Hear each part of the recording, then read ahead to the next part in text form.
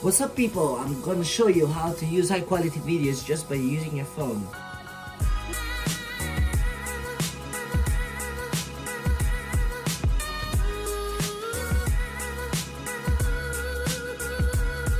First of all, Happy New Year to everyone, and hope everyone had a wonderful 2019, and hope everyone spent a lovely Christmas and New Year's Eve, because it was great for me. It was tough, loads of adventures, and some traveling, and I hope 2020 will be a great year for everyone, with better opportunities, with better traveling, better videos, and let's see how it goes. So this is Ramirez, and welcome back to my channel, or welcome for those first-time viewers.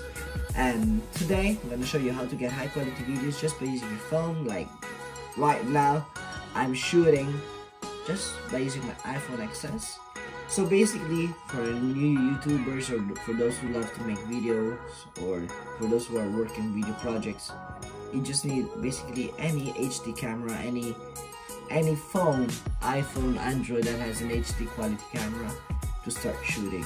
So make sure you watch the whole video, because I'll give you some basic tips on how you start your HD quality cameras. You can make also cinematic videos, which I will probably gonna post it very soon and try it out to show you guys how I do my edits and tapings just by using my phone.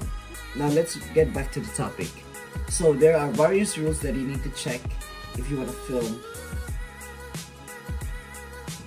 First of all, it's framing, right? Rule number 1, never shoot in portrait mode unless it's for stories or Snapchat.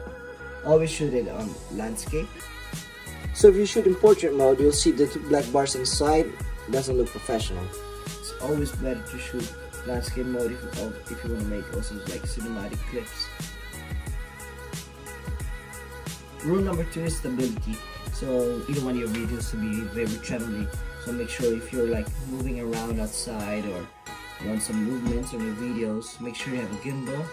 Or if you don't have any, just use a selfie stick, right? It's really handy. Doesn't cost much. So see, I'm using now my selfie stick. It has a better stability.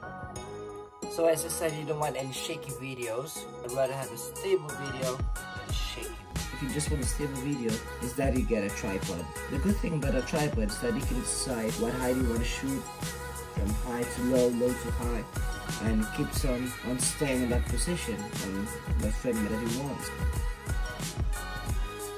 Rule number 3, which I guess is the most important, is the lighting.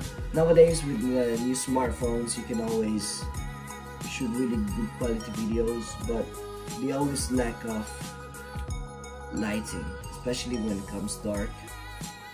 Nah, just leave it. You gotta buy a selfie ring light or anything that flashes your room or your area.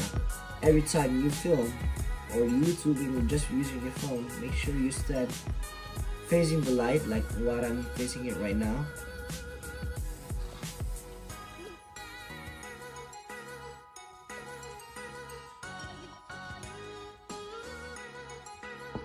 But all you need to know is that any natural light is your friend. So whenever you get a spot where there's like a really good lighting, you can use your phone. So find the light source in your house, because if you shoot against the light, you'll see like a really strange shadowy light. The quality isn't good. Rule number 4 is the audio. So right now I'm not using any microphone, but if you do have a microphone for your phone, for your camera, I would suggest a Rode camera that has like a shotgun shape. But right now I'm just letting you know the audio from a phone is actually pretty good, even though it's a bit echoey. But if there's nothing that disturbs your voice sound, I think it's perfectly fine. I mean, just make sure there's nothing that disturbs your video. But of course, if the more equipment you get, the better quality you get for your video. So make sure on your surroundings there are no distraction noises like phones. Put it on airplane mode, or make sure that your neighbor isn't at home, or make sure that no one is moving around, so your voice will just focus on the camera. So the mic installed on the phone focuses only on your voice. So rule number 5, the setup. Make sure you shoot like a really simple set. Like right now I'm shooting on my bedroom and there's no one literally today, so no distractions. You just listen to my voice and that's it. Listen to me next time. So most YouTubers, they like to complicate their backgrounds. They just want to like put more lighting inside, glowing lights on the floor, or like decorative stuff. Depends on what you're talking about, which is really good, but not too much because sometimes it can be a bit distracting. So first of all, you gotta choose your setup, okay? Which is next to the light source, or else even though you get a good background, but if you don't have any light, useless.